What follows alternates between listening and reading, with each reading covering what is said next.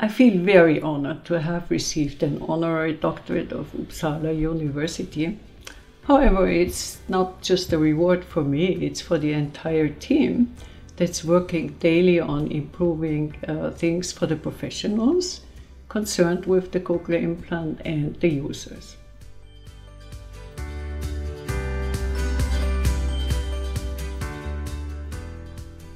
Well, since we hired our first employees in 1990, science has always been at the heart of the company. And translational science is what it's all about.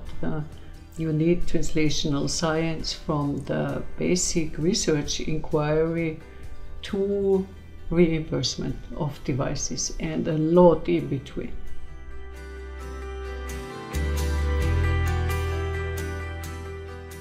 Yes, it allows us an uncompromising way to find the best solutions, and only our users and the scientific partners and the clinical partners can be in our focus.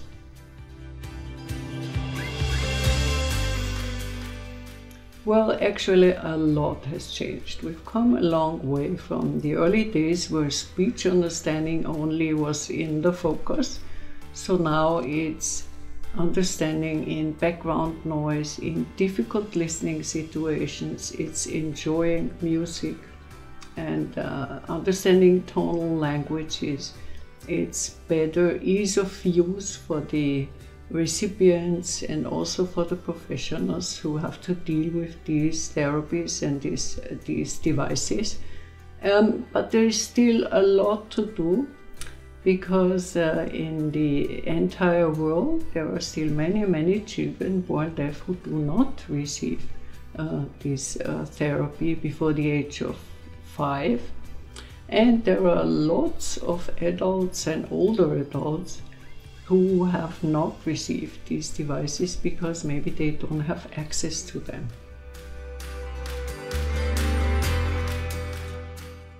Oh, in the early days, I think Sweden started in the 80s, maybe in 1984, with the first patients coming to Vienna even, together with Göran Bredberg.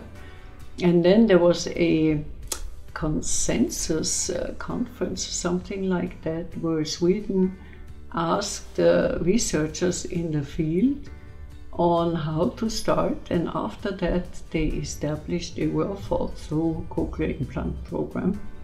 Göran Bredberg also invented an electrode for ossified cochlears, and later on Eva Karltorp at Karolinska was a pioneer with very young children and with bilateral implantation in these children.